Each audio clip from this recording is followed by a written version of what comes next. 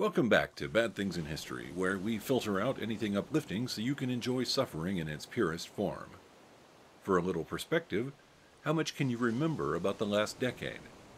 Most likely you can recall a few notable events, but have otherwise forgotten everything. As years pass into distant memory, it's completely normal to forget about the suffering of the past. But important lessons are lost along the way. The 1920s was a decade full of chaos and change, and today most people know almost nothing about it. We hope to fix that with our series exploring the worst events of the decade. Today we continue by exploring the horrible happenings in 1923. Our first story is about a race massacre that was almost completely forgotten. Rosewood Massacre. Rosewood is in Florida. It was settled in 1847 by both black and white settlers. Initially, it depended on the timber industry. By 1890, most of the trees had been cut down. White residents moved on to other opportunities. The black residents remained. Florida, like most of the South, enforced Jim Crow laws against the minority population. Despite this, the black residents of Rosewood flourished. Their homes were expensive and well-maintained. The local population was becoming wealthier despite attempts to suppress them. Everything went wrong on January 1st, 1923. Frances Taylor was a 22-year-old woman living with her two children. Her husband was at work most days. Early one morning, while it was still dark, neighbors heard Frances screaming. They ran to check on Frances, and she was on the floor. She had bruises and appeared to have been beaten. She claimed that a black man broke into the house and started hitting her. The neighbors looked around, but didn't find anybody else. But soon enough, the facts of the case wouldn't matter. As rumors circulated, white residents began to tell each other that a black man had raped Frances and robbed her. The local sheriff was also notified that a black prisoner had recently escaped from a nearby prison. Over the next few days, a white mob began to form. On January 4th, they moved into Rosewood. Many of the black residents heard they were coming and gathered in a single house for protection. This included several children as well. Gunfire was exchanged between the white assailants and those hiding in the house. 2 black people in the house were killed, but the aggressors were unable to win the conflict. Eventually, the white attackers retreated, but would return in larger numbers. A mob of angry white men soon arrived and marched through Rosewood. They began burning down all the houses. The black residents of Rosewood tried to escape, but it was difficult since nearly 300 white people were chasing them. Many were shot while fleeing from their armed pursuers. Although a white mob was trying to kill black people, other white residents tried to save them. A train conductor helped provide transportation out of Rosewood for the black people who were being assaulted. White residents in nearby towns also provided shelter. Eventually, the mob dispersed and the violence stopped, but nobody was ever held accountable. A grand jury heard statements, but did not indict anyone. Nobody is sure how many black residents were killed. Estimates range from 5 casualties to 27. The story isn't well known today, mostly because the residents of Rosewood refused to talk about it. An investigative reporter uncovered many of the details in 1993. Pancho Villa assassination. Pancho Villa began his career as a criminal, but eventually he would become a general during the Mexican Revolution. He was successful for many years and helped overthrow the government of Mexico, but he turned against the new government and fought them as well. In 1915, Pancho Villa's army was defeated. After this defeat, he decided to try attacking the United States. On March 9, 1916, Pancho Villa attacked the town of Columbus, New Mexico. He was defeated and the U.S. military was instructed to capture or kill him. Pancho Villa retreated into Mexico and evaded capture. In 1920, the Mexican government offered him a deal. If he would retire from politics and would stop attacking people, then Pancho Villa would be given land where he and his soldiers could settle. The deal was accepted. He lived on a ranch with his former soldiers for the next several years. But in 1923, he began talking about re-entering politics. On July 20th, Pancho made a trip to the nearby town of Pará. He traveled to this area frequently, usually to make withdrawals from the bank to pay his men. Normally, Pancho would travel with a large entourage. For some reason, he only took 3 people with him on this final trip. As Pancho and his 3 bodyguards traveled back to the ranch in their car, a group of men appeared in the middle of the road. They put over 40 bullets into the vehicle, killing all the occupants. There were 6 assassins. 2 of them served a few months in jail. The rest joined the Mexican military. The United States had revenge of sorts. In 1926, a treasure hunter named Emil Holmdahl found Pancho Villa's corpse. The head was removed and was sold to a millionaire in the U.S. who liked to collect them from historic figures.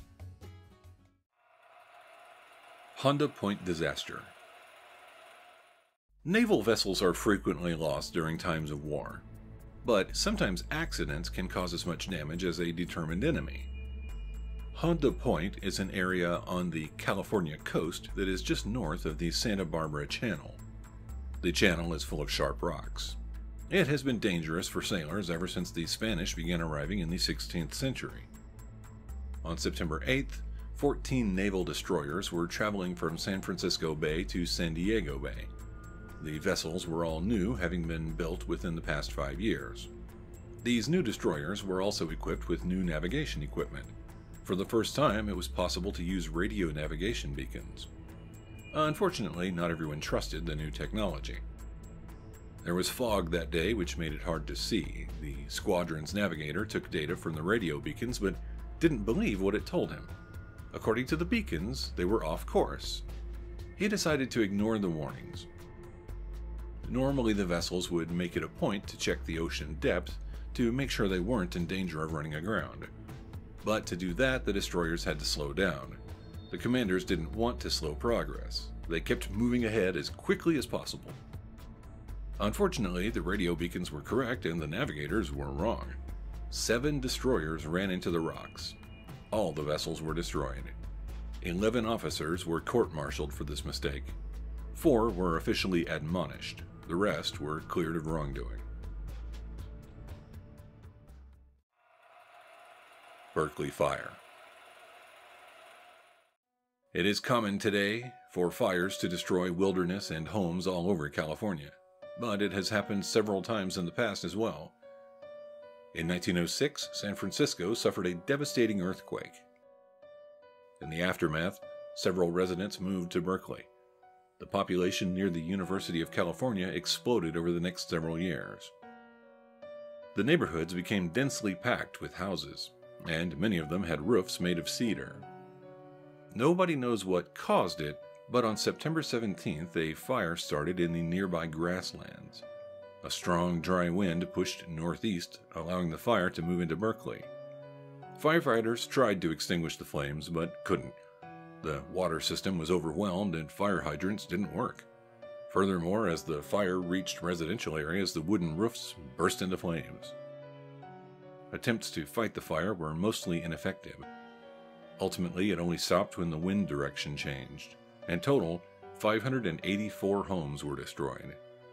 Building codes were modified to try and make houses less flammable.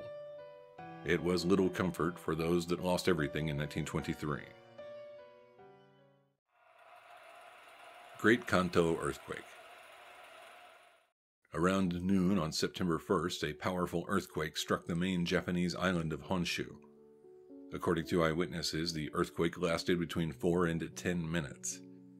The captain of a passenger ship anchored near Yokohama gave the following account.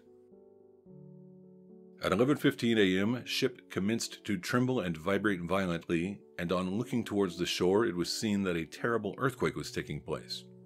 Buildings were collapsing in all directions, and in a few minutes, nothing could be seen for clouds of dust. When these cleared away, fire could be seen starting in many directions, and in half an hour, the whole city was in flames. The area around Tokyo was devastated. At least 142,800 people were killed. This total included 40,000 people who went missing and were never found. Because the earthquake happened around lunchtime, people were cooking. This is why so many fires were started in residential areas. It didn't help that a nearby typhoon delivered strong winds on the same day as the earthquake. Many of the smaller fires gathered into firestorms where they raged unchecked through populated areas. Some of those who died were stuck in the roads. When the pavement melted, their feet sank into the tarmac. The victims could only stand and watch as fires engulfed them. The earthquake also caused a significant disturbance in the ocean. Several of the smaller Japanese islands were damaged when a tsunami struck them. In the aftermath of the earthquake, rumors began to spread that Korean residents were taking advantage of the disaster. Supposedly, the Koreans were stealing and looting. This wasn't true, but it didn't stop Japanese mobs from hunting and killing Koreans. Gleno Dam Collapse. Italy began using hydroelectric power very early in the 20th century. In 1916, it decided to build a dam on the Gleno Creek. The concrete foundation wasn't constructed until 1920. Soon after the foundation was created, the project ran into problems. It was discovered that contractors weren't using properly mixed cement. Thanks to this and other cost overruns, it wasn't long before funds allocated to the project were exhausted. In 1921, the dam was redesigned. Construction resumed and work continued for the next 2 years. By October 1923, construction was finished. Heavy rains soon filled the reservoir behind the dam. It looked like it was ready to finally start producing power. But engineers couldn't see what was happening deep inside the dam's structure. Everything went wrong at 6:30 a.m. on December 1st. A part of the dam cracked and eventually failed completely. In moments, millions of gallons of water poured out of the reservoir. It fell over 5,000 feet into the valley below. The entire valley was flooded, residents were displaced, and at least 356 people were killed. A subsequent investigation found that construction workers tried to warn management that the dam was not being built correctly. Those that complained about the shoddy workmanship were fired. Natural disasters, mob violence, assassinations, and human error were the unfortunate highlights of 1923. People were not safe from the ravages of planet Earth, and they lashed out at the less fortunate in response. Is the world a better place today, or is it just as bad as ever? Let us know what you think in the comments below. If you enjoyed this episode, then please hit that like button for us. Consider subscribing to our channel too. There's a lot more history to cover, and we wouldn't want you to miss any of it. Also, if you're interested, we have merchandise on our website, and we have a Patreon page too. The links are in the video description. Thank you for watching Bad Things in History.